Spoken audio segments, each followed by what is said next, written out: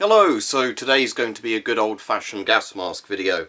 So this is a Czech or Czechoslovakian Chema LPS mask, and you can read it actually says LPS at the bottom of the mask if the camera wants to focus. It also says CHS 1838, 39V 1938, so the mask itself was made in 1938, and then, or it might be LPS, sorry if I just said CPS. So LPS, and what this mask is quite interesting because it's kind of like a dual history mask, like a lot of things Czechoslovakian. So what basically happened with Czechoslovakia during World War II, if you're unaware, I'm sure a lot of you watching will be aware, they were occupied by Nazi Germany, and when Nazi Germany took over Czechoslovakia, they actually kept a lot of the production of things going and just basically had it made for them. So that happened with a lot of their tanks and things like that, and same with their sort of gas masks and everything. So although this is actually originally a Czech mask, a lot of them were basically refitted to be Nazi masks, which didn't change anything.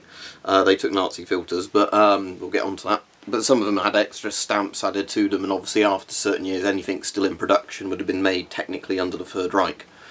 So let's take a look at the mask. So the filter is the bit that's actually identifying it, and I'm not going to wear it with the filter on because it's a bit of a battered old filter and we know what's in these. But you can see there it's not very clear. There's a Reich Eagle stamp, or whatever you want to call it, on top there. It's like a big drum filter. But the actual filter itself is from 1940. So definitely when Czechoslovakia was occupied. I can't actually remember what year it was. Was it 38 or 39 Czechoslovakia was occupied? Because that was the peace in our time thing with the occupation of Czechoslovakia. I definitely won't invade anywhere else, I promise, said the Führer. So the eyepieces of this one aren't in great condition. Now, but the other interesting thing about this, and it's not so obvious from this one, but the previous masks in the series, it is more obvious. They were based off the British sort of Mark IV sort of general service respirators. So what I think it was is one of the older masks in this series that was also made by the same company. That was basically a license-built Mark IV, but they gave it a different name. And I believe they actually were smart enough to put a filter port on the bottom of it, you know, rather than having the sort of attachment for the hose. So they were like more ahead of their time. But this is basically, it's a better head harness than the British ones, I'll give them that. So it's got a neck strap on it, and then it's got this sort of 5-piece head harness that's all sort of slightly intertwined with each other, a bit like some of the Soviet masks had. So if you want to look inside the mask, you can't really see much, to be honest. It's, you know, it's a mask. But what is interesting there, obviously, if you've got your exhale valve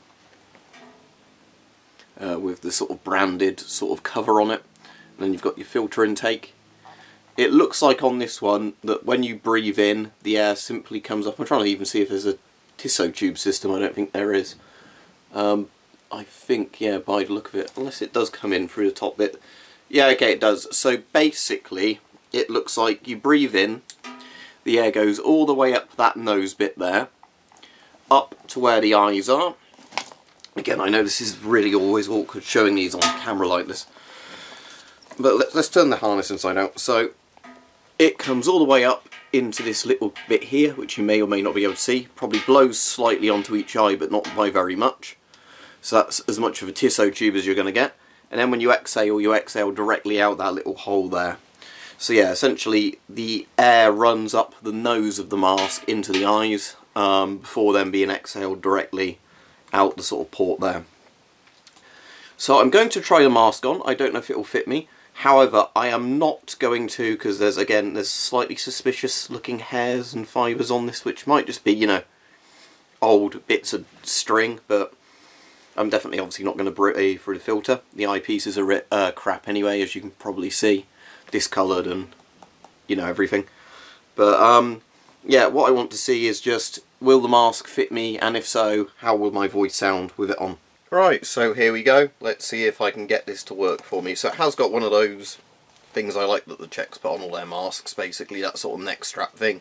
Doesn't cost much to put that on a mask, but it is actually a good function thing that you can just take a mask off and have it hang from your neck rather than actually having to put it in a satchel. So, let's see if the face piece fits me. Yeah, sort of. Not a brilliant fit, but there we go. Now let's see if I can get any of the straps adjusted to actually be good for my face.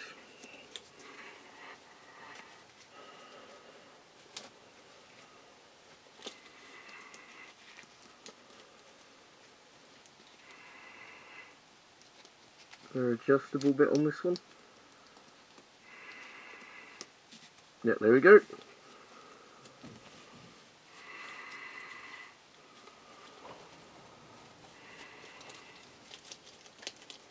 Problem is now is getting both sides of the straps pulled roughly evenly, so the mask actually sort of becomes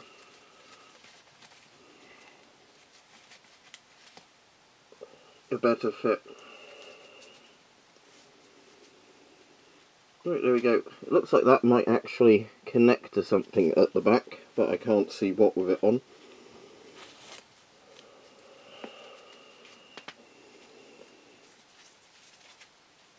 Yeah, it looks like that's kind of interesting. Well, anyway, that actually seems to kind of seal to my face, which is actually cool. In a later video, I might actually, when I've had a proper shave and everything, see if I can get, because this is technically, I think, is it 40mm DIN, or whatever they called it, the old German filter type. You can get a lot of modern filters to fit on these quite well. Again, there is cracking to the rubber and everything. I don't know how visible that is in the light, but nothing so bad. I don't think the mask's at least going to pressurise, as we saw. So, this one is serial number 1308. That's actually probably where the worst cracking is on the mask, in that area, look. So yeah, by the look of it, this head harness, I would assume, has some system where all the hooks on it connect together, even though it seemed to do up alright. So I'm just trying to have a look. Is there a, like, universal... Because basically, at the end of each strap, there's one of these. So I'm just trying to see, is there like a thing that they all clip onto once that you've got them on? It might not even be that. It might just be that that's, so you know, that's the end you're meant to be pulling. This sort of bit. But it seems a strange thing to me that they all have one of these little, sort of bits on them. But no, that's strange. I can't actually see anything that they all connect to. Because on some masks, you do have one of those sort of bits where one of the straps has a little hook on the back. So they all hook together. I'm assuming that's just an aesthetic choice then, or, you know, to let you know where the end of the strap is.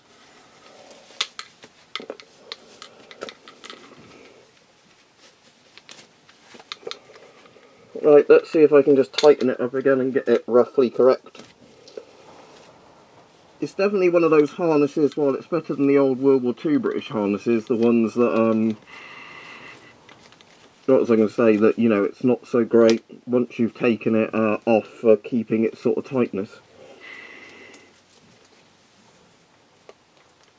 Probably not helped as well that I've not put the neck strap on this time. But yeah, still seems to be sealing. So there you go, yeah. This is actually quite a cool mask. So I'm allowed to tell you where I bought this from because it's a gas mask, but not if I buy other items from that site. So I got this from D&B Militaria. And it was one of their World War II masks that was actually decently priced. I think they have reduced the price on a lot of their gas masks now, which is good. But yeah, this is kind of a cool thing because it's actually from World War II. And, you know, you can see some of the design influences in this from other masks. So obviously, like I said, you can. It's harder to see with this one, but if you look at some of the other masks that this company made, you can definitely see where they were originally sort of Mark IV face pieces on these.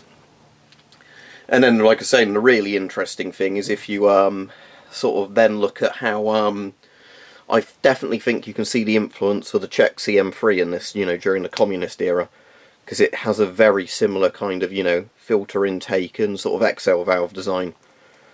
So I definitely can see the comparisons there. So in a later video, when I had a shave and everything, I will get the banana oil out and everything and see if this does actually hold up to some degree, you know. Not that it should of its age, but I'm just kind of curious. So as I said, I won't breathe through the original filter for obvious reasons. It's a World War II filter dated 1940, made by a country that we know used asbestos in the production of stuff. Again, that's probably not your biggest worry in some sense of the filter, and just in the sense that any filter medium, if it's leaking horribly due to age, getting into your lungs, you know, you don't want to breathe any of that stuff in, regardless of if it was cotton, you know, the charcoal, any other filter components. You don't want to be inhaling it. But anyway, I thought you'd find this interesting, because I haven't actually done a proper gas mask video in a while. I've got another World War II gas mask that I'm going to get a video done on quite soon, which is an Italian, is it M38 it's called, or a T38, something like that.